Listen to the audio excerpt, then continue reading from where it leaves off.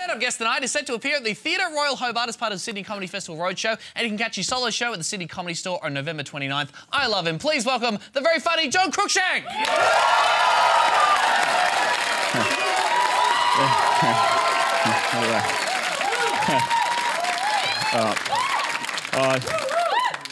Thanks for everything. Everybody, it's good to be here. I've been unwell. If I'm telling the truth, I got tonsillitis.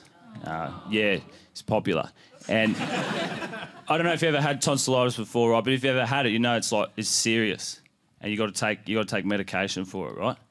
Antibiotics, however you say it.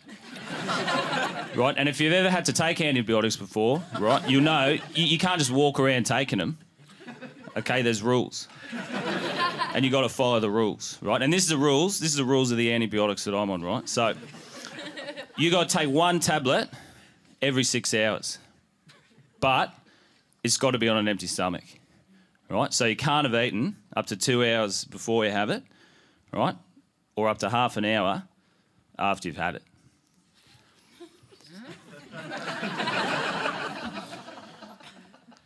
When the fuck do you have it?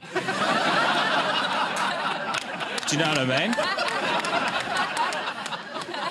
Like, I still haven't taken it yet. I don't. If you get up at 8, I can't. You know what I mean? I didn't get into life for this. Oh man. Well, I can tell you though, because of my lifestyle, I've been getting heaps into conspiracy theories lately. Right? Yeah, but not 9/11 or anything like that. That's Westfield Food Court, right? I've got my own conspiracy theories that I've been coming up with, right? Do you guys want to know them? Yeah, sick. Finally. So here we go, right? Conspiracy theories. Diet cordial. Why wouldn't you just put more water in normal cordial?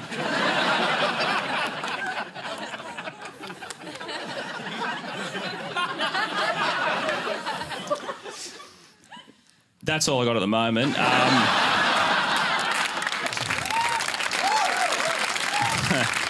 As soon as I figure that out. But I'm not afraid. I'm not afraid to tell you about my favourite drink, right? The frozen margarita.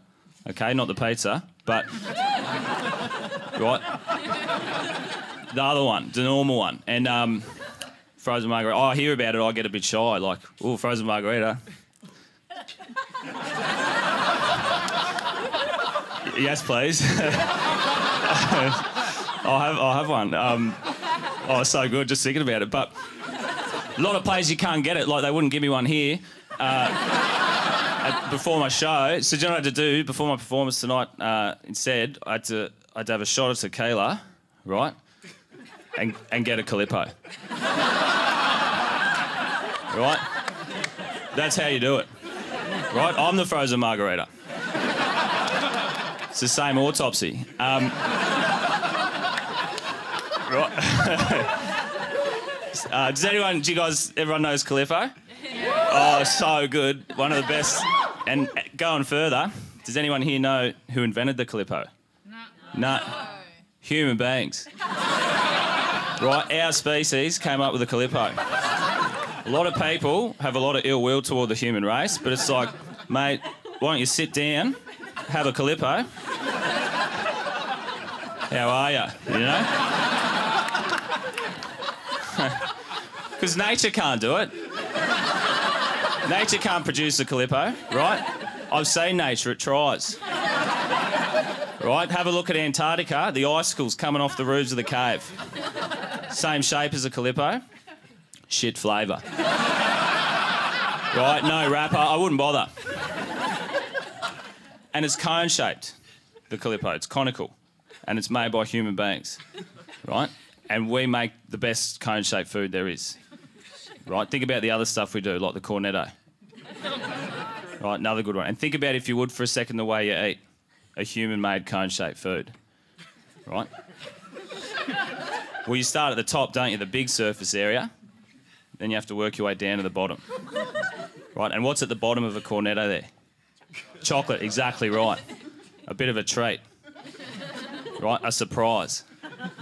From humanity to say, thanks for taking part.